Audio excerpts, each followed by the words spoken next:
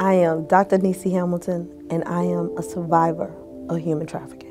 When I was 15, I had aged out of foster care, and I was homeless. And I remember running into a homegirl who told me, hey, you know, I have a solution for your problem. I work as a waitress at a strip club. You can use my ID to work at another strip club while I work at this strip club, and all you're doing is waitressing. You make money, my boyfriend will keep your baby, and hey, you know, you'll be good.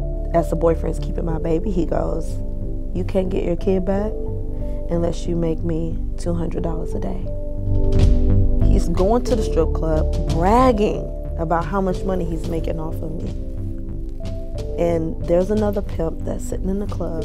He sends a message to the girls that he's already pimping out to me that I can make $200 a day faster if I'm no longer a waitress, but a stripper, because he wants to see what am I willing to give up or what am I willing to sacrifice. That was barrier testing. Let me test your limits.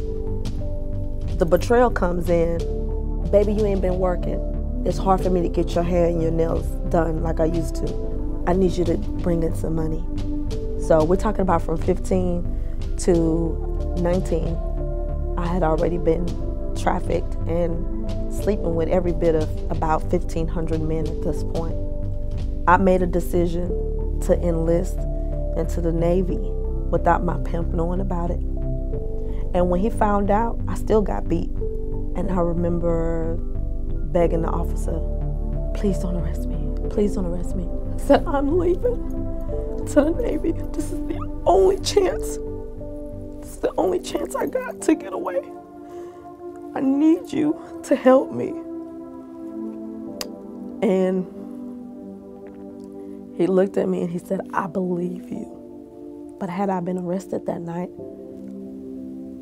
I wouldn't have survived human trafficking.